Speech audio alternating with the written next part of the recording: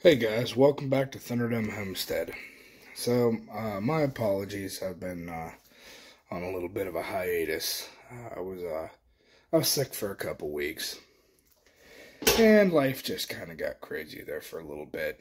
So, I'm good now. I'm coming out of it. I rarely get sick, but when I do, typically I get hammered.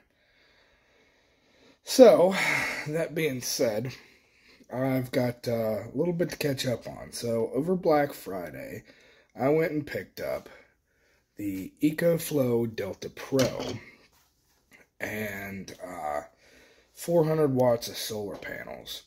On top of that, I got this guy for free. Alright, this is the EcoFlow River Standard, or River, maybe it's a River Mini, I don't know. Anyhow, so I got this for free with my purchase of the big Delta Pro. That being said, my first thought when it came to this guy was that would be perfect for camping. So guys, I do two different kinds of camping. I do primitive, bushcrafting type camping. But I also attend music festivals and things like that. So I like to have a little festive flair sometimes when I have my campsites. So I like to have music. We rock out and stuff whenever we're going camping, and we like to have some Christmas lights and some different I have a little laser light show thing, which is pretty cool. And yeah, so there's a lot of things that we use when we're doing that kind of camping, most of which don't really require much power. We don't have an air mattress. I have cots with the little sleep rolls on top of them, which are awesome, by the way.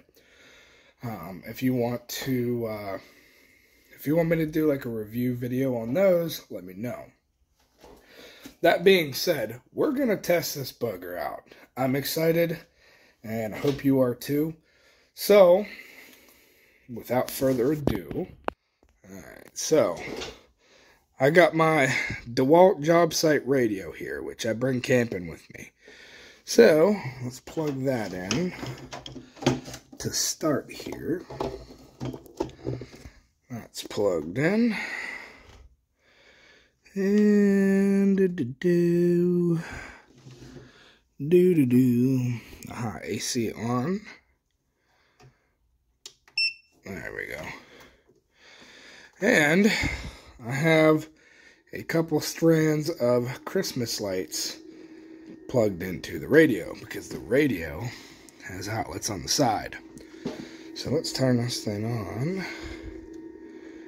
I don't know if it's able to. Oh, there it is. So, you hear the white noise, so that's running. So it's saying here that it's only going to power this for 1 hour. So maybe this just doesn't have the type of juice that I'm hoping for, but we will see. So like I said, I like to play music. Obviously we charge our phones and things like that when we're doing that kind of camping at festivals, music festivals. We have our fancy Christmas lights and things like that to help our campsite pop and make it nice. But I don't think this thing's going to do the trick, guys. So it says powering for 1 hour and it's at 90%. So we will come back in about an hour and we'll see. Alright folks, it's been a little over an hour and I'm back out here with the River Mini. So she seems to be sitting at about 41% with 35 minutes left of power. It's been running 2 strands of Christmas lights and the radio.